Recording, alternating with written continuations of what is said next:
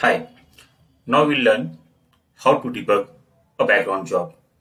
For example, if you are executing one report in a background processing mode, okay, and or if you have some report which you are scheduled to run in the background mode on some different intervals, daily basis, weekly basis, etc., and you want to debug that.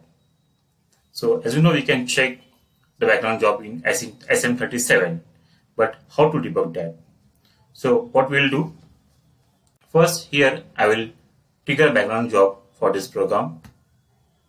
So here go to program, execute in background.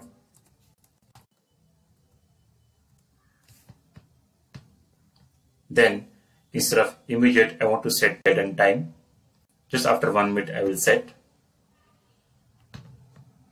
Okay, and time here I want to set as, let's say, 38 after 2-3 minutes. Check and save. Now once the background job is scheduled, so we can check this in the SM37. Select schedule also. We can see when is the release, because it will get triggered at the time which I set.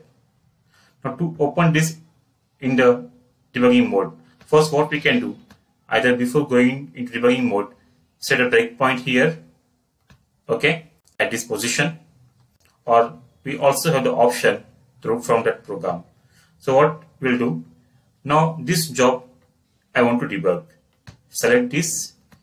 In the command, type jdbg without any slash. Just type jdbg and press enter. Okay, once you press enter, system will open the same job in the debugging mode.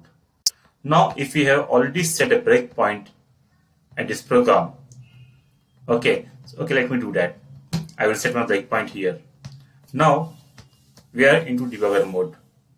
Okay, so if I press F8, see the program is stopped at the line where I have set a debugger. Okay, this is using setting a breakpoint before executing that. A second option, now I have deleted this. Okay, take example, I don't have the active breakpoint as of now, and I want to debug the same again. So what I will do, I will select this, again jdbg, enter, and here keep on clicking F7, return 1, 2, till here we see our actual program name, F7, F7, F7.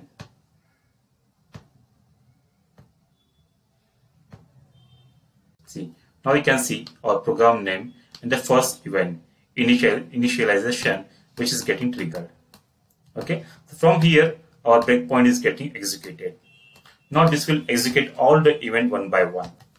Okay, now if you want to again set a breakpoint at different position, you can set in the same debugger area.